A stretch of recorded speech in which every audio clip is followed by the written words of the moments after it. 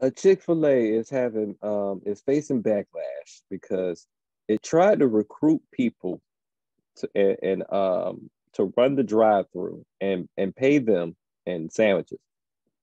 They wanted to recruit volunteers, and they will receive for 5 entrees per shift. Hey yo, how many hours do you gotta work? Is it a shift? And a shift Look part like time, 8 hours.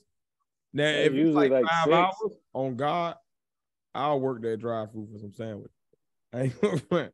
That might just be the foodie in me, or the anti.